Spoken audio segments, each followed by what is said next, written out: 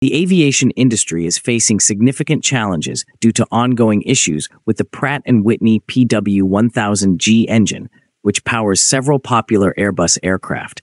These problems are causing major disruptions for airlines and passengers alike. We will address these engine problems a bit later. Swiss International Airlines is particularly affected by this situation. The airline expects up to 14 of their Airbus A220, A320neo, and A321neo aircraft to be grounded due to PW1000G engine issues.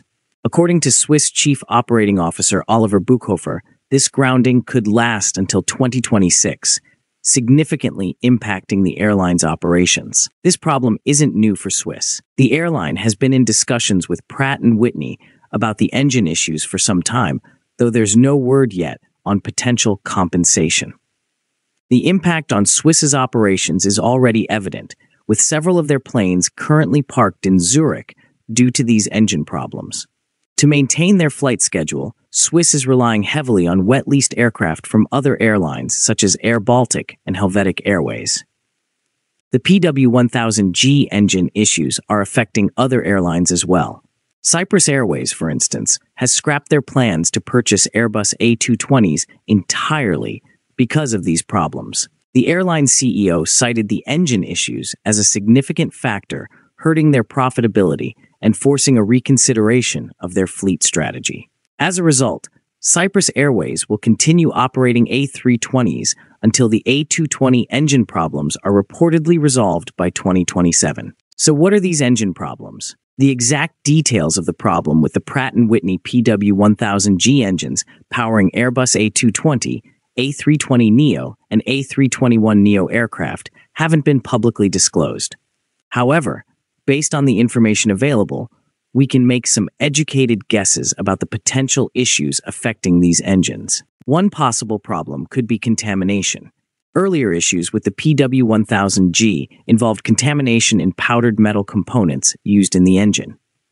This contamination could lead to cracks in crucial parts like the high-pressure turbine discs, potentially causing engine failure.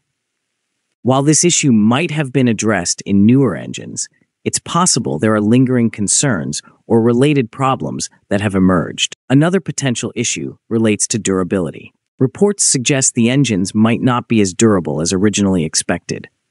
This could mean more frequent maintenance needs and potentially shorter lifespans compared to what airlines were hoping for, leading to increased operational costs and reduced aircraft availability. There might also be issues with engine performance that haven't been specified. This could include limitations on thrust power, leading to restrictions on certain routes or payload capacity, which would significantly impact airlines' operational flexibility. It's difficult to know the exact nature of the problems for several reasons.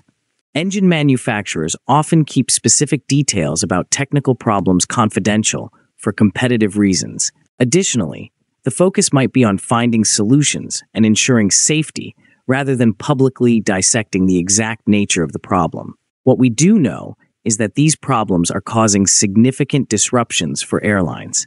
Planes are being grounded, repairs are time-consuming, and airlines are forced to lease replacements at additional costs. The problems are expected to persist for some time, with estimates ranging from 2026 to 2027 for a complete resolution. This situation underscores the complexity of modern jet engines and the far-reaching impacts that technical issues can have on the aviation industry.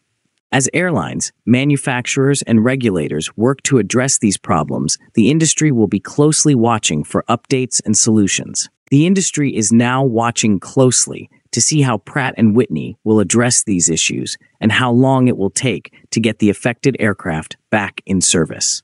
In the face of this uncertainty, airlines like Swiss and potentially others will need to adapt their strategies to ensure they can continue serving their passengers. Do you think, along with Boeing troubles, this incident too shows that the American manufacturers are losing their edge in technology? We bring you some good information on aerospace. Please like and share the video and subscribe the channel.